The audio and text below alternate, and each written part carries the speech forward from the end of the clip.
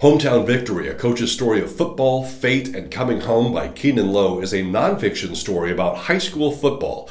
Keanon Lowe was an assistant coach in the NFL when he got crushing news. A former high school teammate and childhood friend had died of an opioid overdose.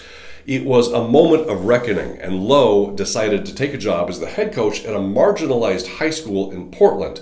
The program had a multi-year 23-game losing streak when he took over. In this book, he outlines how he changed the program from a culture of losing to conference champs in just 2 years. That accomplishment made headlines, but so did Lowe's dramatic encounter with a school shooter that had an unexpected ending. Lowe also had to find creative solutions that many other high school football coaches don't face, such as homeless students, players with incredibly challenging family lives at home. If you like an inspiring underdog story of any sort, and especially if you like an underdog story with all sorts of football strategy and game analysis, check out Hometown Victory.